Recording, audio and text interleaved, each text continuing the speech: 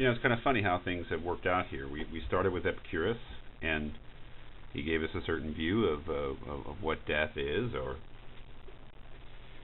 more of a view of how we should regard death, which is not worry about it because it's not something we will ever experience. And then what we read after that has either been explicitly or implicitly a rejection of Epicurus, an argument against that view of death. And this week's reading, J. Glenn Gray's The Idea of Death in Existentialism, specifically mentions Epicurus by name, and in his explanation, interpretation, exposition of the idea of death in some 20th century existentialist thinkers, it is a very non or anti-Epicurean view of death. And a more compatible view of death with Epicurus is presented by Glenn Gray in the beginning of his essay when he briefly mentions Spinoza, and basically that death is not real, according to Spinoza. That the notion of non-being or things going out of existence for Spinoza, in his view of the world, was an impossibility.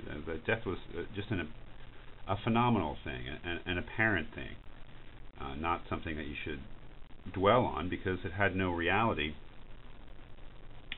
In writing this exposition of the idea of death and existentialism, Gray wants to resuscitate death as a central topic in philosophy, as something we should worry about. Certainly that was true in last week's reading, Hans Jonas's reading, Burden and Blessing of Mortality. What was Jonas saying there amongst all the things that he was saying? That mortality, the fact that we die, and the possibility of death are essential facts of our existence as living beings, and so mortality and death, if there is a difference between them, need to be taken into account, have to be taken into account in your life. There's just no way of getting around it. And you can read this essay as really making the same case to a certain extent, and an even stronger case.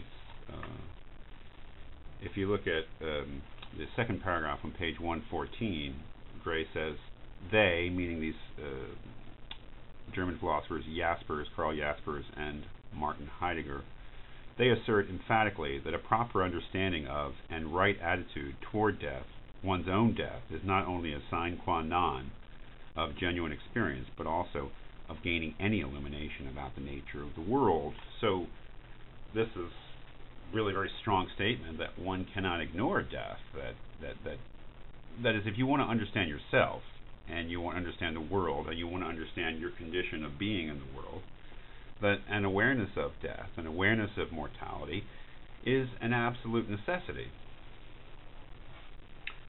So Gray then goes on to say in the next paragraph on page 114, okay, then what meaning and significance can be attached to the fact that man must die? This is similar to what Jonas was doing last week.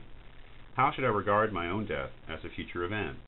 What values are to be derived from regarding it at all, as contrasted with forgetting about it and living as though death were not real? So, two very strong statements there. One, that one cannot really, as he'll go on to say later, live in the truth, whatever that means. Hopefully we'll get a better understanding of what the existentialists mean by that. One cannot live in the truth without being aware of death, without thinking about death and trying to understand death and one's own mortality. That you can't understand yourself or the world without thinking about death. And then these questions, okay, if we're going to take death seriously as a topic of philosophical inquiry, then these are the kind of questions we ask. We know, okay, what significance is attached to the fact that I know I will die? How should I regard my own death? And how is it going to change my life? I mean, is it a different sort of life, living with the awareness of death and being oblivious to death? So, according to Gray, existentialism moves death to the very center of inquiry. After a long time, he says, in which philosophers, for centuries, were unconcerned with death. It just didn't fit in with their philosophical projects, with their philosophical approach.